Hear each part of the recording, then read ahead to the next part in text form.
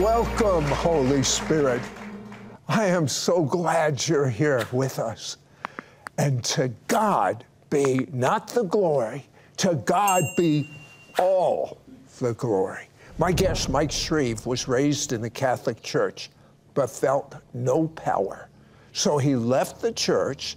Then he knocked on all the wrong doors, seeking truth. He searched into the occult, the New Age. He actually ran a yoga ashram. Then he found the authentic, supernatural power of God. Mike, why did you leave the Catholic Church? I loved the people. I served as an altar boy underneath priests who were real models of character, and they were gentle and good and self-sacrificing men, but none of them ever taught me how to receive the Lord Jesus into my heart or how to be born again. And consequently, I felt that's all there was to Christianity. See, in the Catholic Church, they teach when a child is sprinkled in baptism. Of course, biblical baptism is immersion, but they teach that that little baby, that little infant is born again. The gift of eternal life is granted to that child. That child becomes a member of the church, and original sin is washed away, and that child receives the gift of eternal life, none of which is true, because none of those things happened to me until many years later. So I had a system of religion with pleasant people, good people, kind people, loving people, but we need more than that. We need the supernatural reality of God. Is that what attracted you to the New Age? Yes, absolutely, because the guru I met after I had a near-death experience at the age of 18 that shook me up and made me realize my life was very shallow. I was living for vain things. I decided I was going to search for God until I found him.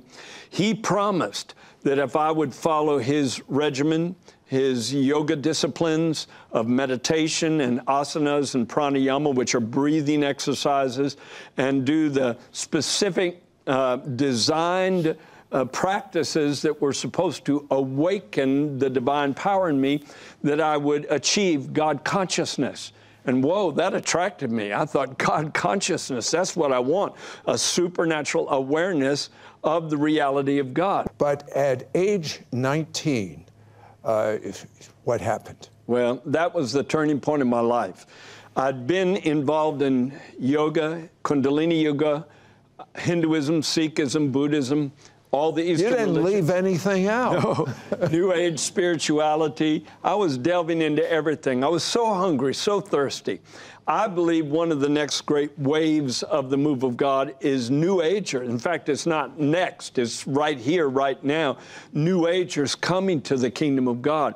They contact me on our website, thetruelight.net, from all over the world, because they're not getting what yoga and meditation promises. Of course, in that realm, they teach you that God consciousness means a conscious awareness that you are God, which is the absolute opposite of the truth, because they believe in pantheism, which is the idea that everything is a manifestation of God. So if everything is God, we are God. But God exists apart from the physical universe. And that's what attracted me, because when I was teaching yoga at 4 universities and running the yoga ashram, I got a letter from an old friend telling me he had been born again. And the way he described it was intriguing. He said he walked into church and he heard an audible voice say, Jesus is the only way. And the Spirit of God came into him and he was spiritually reborn. And that grabbed my attention, because in Eastern religions and the New Age, they teach there's a spark of divine nature already within you. So to find God, you look within. But Larry was talking about an external God that entered into him, and that God was personal. The God of Eastern religions is an impersonal life force. So I saw some significant differences. And because of that, I'm a truth seeker. I don't want to overlook anything that might be the truth. So I dedicated one day to Jesus. I said, if you are the Savior of the world, and if you died on the cross for the sins of humanity, like Larry said, and if you rose from the dead, and you are the only incarnation of God, then give me a sign today. And God met me. I did not know there was a prayer group in town that had heard about me because there was a half-page article in the Tampa Tribune. They pinned it to their prayer board, and because they had a 24-hour prayer chain, they assigned somebody to be fasting and praying for me every hour of every day. And wow, how do you escape intercession like that, right? And that day that I dedicated to Jesus, I didn't do any of the yogic disciplines. I started 3:30 in the morning, and all I did was read the Bible and pray to Jesus, read the Bible and pray to Jesus till 5:30 that night. And then I stepped out on the road hitchhiking. I had to walk everywhere because I'd made a commitment not to own any material thing. And as I was hitchhiking, I was still praying, Jesus, if you're the answer, this is your day. I believe you'll show me today. I did not know that 2 miles away from me, one of the members of that prayer group was walking in a laundromat with an armful of dirty clothes, and God told him to get back in his van, not to wash his clothes, and start driving. That's all the instructions he got. And kind of disturbed that God would interrupt his plans, he got behind the wheel and started driving, and whenever he felt an impulse, he turned. He saw me hitchhiking. I looked a lot different back then with a long hair and a long beard. And he felt that impulse again, so he pulled over. I'm still praying, Jesus, if you're the only way to heaven, give me a sign. I opened the door to his van, and my heart jumped, because on the ceiling of the van, he had taped a picture of Jesus. And I knew this was my sign. And within a few moments, he invited me to receive Jesus into my heart. And I said, when can it happen? I'm ready. He was quite surprised that I was that responsive that quick. Now, you were running 4 yoga groups at different universities. Yes. Now that you're a believer, what did you do about these yoga groups? Well, I believe the idea of Christian yoga is an oxymoron. I don't believe you can mix Hinduism and Christianity. And yoga is inextricable from Hinduism. It's a part of that plan that supposedly takes you to what they call samadhi, which is ultimate enlightenment. And so I went to all my classes and told them that I had become a follower of Jesus, that there would no longer be any yoga classes conducted, and I was shutting down my ashram. And most of my main students became Christians as well. They became followers of the Lord. So praise God. What a way to start. So you decide, I'm really going to go all the way within what you knew as Christianity, Catholicism. You're hitchhiking to a monastery to become a monk, and you were almost murdered. What happened? For a few months, I lived in a Jesus community in Central Florida, and I had a 9-to-5 job in a construction group. And I just tired of that and thought, I want total, absolute, 100% commitment to God. Nothing less, nothing else. And so being raised Catholic, I thought the best way to do that was to become a monk. And I'd heard that there was a charismatic monastery outside of Atlanta in Conyers, Georgia. So I decided I'm going to hitchhike. I gave away everything I owned because I wouldn't need it if I was a monk. Right. And started hitchhiking. The first couple of rides I got were okay. And then this guy picked me up hitchhiking, and he kind of put on a ruse. He said, I've got to go pick up my check at the company I work at first, but let me show you around the grounds. It was a construction crew. And before I knew what was happening, he had taken off in this field at a high rate of speed, and I was getting really suspicious because that just seemed like strange behavior. And he got out in the middle of the field where there was a big grove of trees and slammed on the brake and pulled out a knife about this long and held it to my neck and told me he was going to rape me, then he was going to rob me, then he was going to kill me. And I had 2 choices. The first voice that went through my mind said, run, but I knew he could run me down with his car, so that wouldn't work. And the next voice said, preach. I had never preached a sermon before. but I got a preaching degree in about 2 seconds. I'm sure. And I let loose on him. I didn't even take time to breathe. I said, fella, you better get right with God. You're going to face God on the day of judgment and give an account for every deed done in your body. And apparently you're going to spend eternity in hell because of the wickedness and the evil in your heart. And I went on like that about 2 or 3 minutes. And much to my surprise, all of a sudden, this guy breaks down sobbing, not just crying, sobbing. And he hands me the knife.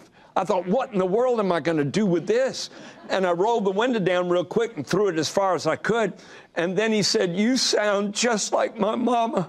I need you to pray for me. Mothers, don't give up hope. I don't care how far gone your children get. And he turned around and knelt down on the floorboard and started repenting and giving his life to Jesus. I had never cast out a demon before, but I learned real quick, and I started casting those evil spirits out of him. He got a genuine conversion experience where he knew without a shadow of a doubt God had forgiven him and set him free, and he let me out on the road. So what happened with this monastery and becoming a monk? Well, 2 things dawned on me.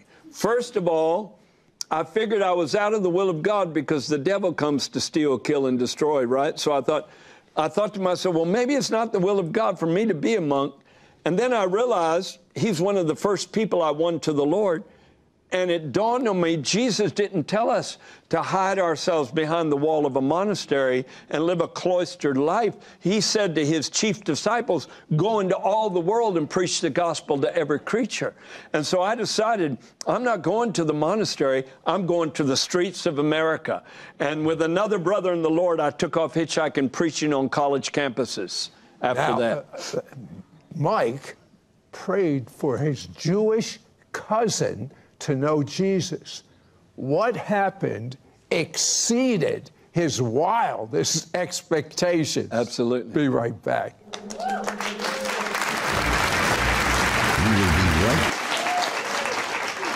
You had an encounter with the Holy Spirit at one of my favorite types of stores, an ice cream store. Tell me about it. Ice cream is my weakness. Yeah, I had been seeking God for the baptism of the Holy Spirit for about a year and had been very frustrated in it because no matter what prayer meeting I participated in, hundreds of them, that never happened to me, and I never felt the power like other people said. So I got to the point where I told God, if I never speak in tongues or feel the power or sense the fire, I'm still going to serve you with all my heart, and I'm going to win every person into the kingdom that I can win. And I believe that was important for me to cross that decision-making line. And so one day I was walking over to the Dairy Cream restaurant, and there was a lady sitting there with a back brace on, and I could tell she was in pain. And I'm a believer in healing and miracles. And by that time, I was preaching and praying for the sick in our meetings. And I walked up to her and I said, I'm a minister. I'd like to pray for you that the Lord Jesus Christ would heal you. And she said, well, I'm a believer too. You're welcome to pray. And I reached out and grabbed her hand and lifted the other hand to heaven and said it was like the fire of God hit me in the palm of my hand, traveled down my arm, exploded in my chest with a joy that Peter said was unspeakable. It's indescribable, no way of telling it. And I started leaping and jumping and talking in tongues at the top of my voice, jumping around that Dairy Cream parking lot. And it was a phenomenal day, a fantastic day. And from that point on, even though I never felt the power of God prior to that, from that point on, there's never been a day when I haven't felt the power of God and sensed the presence of God in my heart and in my life. And I'm very thankful. And I believe that's why thousands of Catholics are going to be turning to God again, because they hunger for this experience. In Mike's newest book, he shines the light of scriptural truth on many unbiblical traditions he learned at the Catholic Church. Mike, you wrote 2 resources for us. One's brand new. Why did you do this? Because about the turn of the millennium, I realized that the majority of Christian television and literature was written or produced by Christians for Christians. That's one thing I love about your program. It reaches so many people that don't know the Lord yet. And I thought, I'm going to write books that not only appeal to believers and instruct them, but reach those outside of Christianity. So I wrote In Search of the True Light, which compares over 20 religions, and in great detail I respond to every New Age belief that I used to hold to, like 13 Reasons I No Longer Believe in Reincarnation. Right after I published that book, I felt from the Lord to send a copy free to every yoga teacher in Los Angeles County. Oh. That was about 850 books. 2 yoga studios shut down, and the leadership found the Lord because they got that book and realized Jesus is the only way. Now, at this juncture in my life, I feel like God has said it's time to reach out to beautiful Catholic people that love God. They already know the gospel. They know the story of Jesus. They embrace faith in the cross and the resurrection, but they need to learn about being born again, baptized with the Holy Spirit. And I address every one of the major Catholic doctrines, 25 of them, that I no longer embrace as a born-again, Spirit-filled believer. And you know what I love about his brand new book? It's written in such a loving fashion, I decided personally to take a leap of faith. A friend of mine, it's female, Jewish medical doctor, and raised in the Catholic Church like you, and I took a chance because I didn't want to offend her, but I took a chance because I knew it was such a loving book. And I gave her a copy of the book, and this is what she said right after she got a copy. I could not put it down. It's fascinating.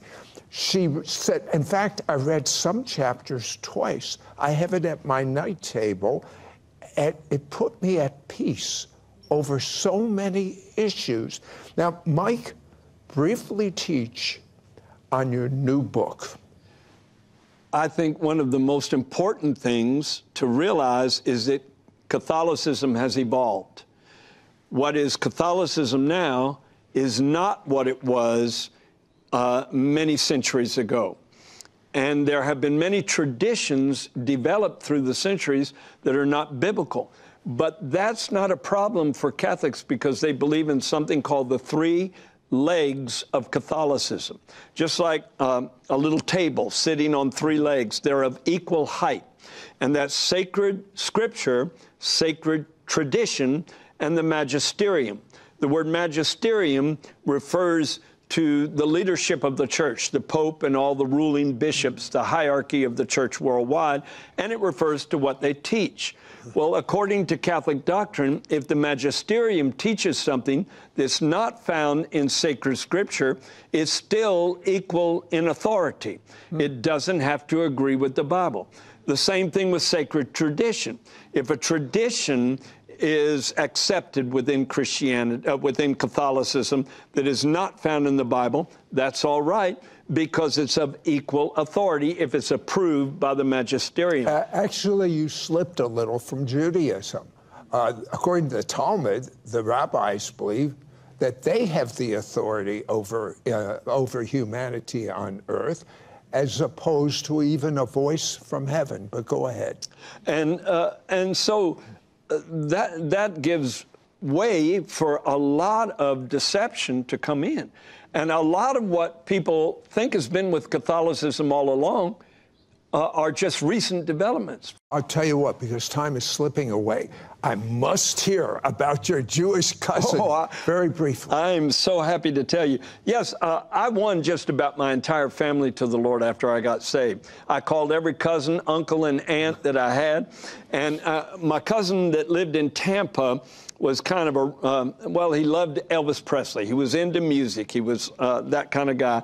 And I called him because he had an arm that shriveled up and shrunk up and drew to his side, lost his job at the post office, The doctors could not figure out what was wrong. And I called him, I said, Chip, I said, God can heal you. I don't believe in that healing stuff. That's a bunch of junk on TV. I didn't expect him to show up. Not only did he show up, he showed up with his Jewish wife. And they were wrapped with attention. And I preached on salvation and healing and miracles. And when I gave an invitation, it was like God grabbed him and jerked him out of his seat and brought him up to the front. And I reached out to pray for him. I've never seen anything quite like it. When I touched him, he fell out under the power, and he was saved, baptized with the Holy Spirit, speaking in tongues. His arm came out normal and natural. Wow. Scared his wife to death. She had never been in a Gentile church before. She jumped up to run out of the building, and right before she ran out, she happened to glance at the back wall, and there was a cross on the back wall, and she heard the audible voice of the Lord say, I am Yeshua, I am your Messiah, surrender your life to me. She ran to the altar instead. Listen to this scripture, Romans 3:23. For all have sinned and come short of the glory of God. That means there's not one righteous on earth. That means that if you found a righteous God-man that would die in your place, but would walk as a man, that your penalty would be covered by his blood. That means if you say, Jesus, I'm a sinner since all have sinned. I repent. I make you my Lord and Savior. Live inside of me. Amen. All have sinned. And because of sin, you've fallen short of the glory of God. Do you want the glory, the presence, the goodness?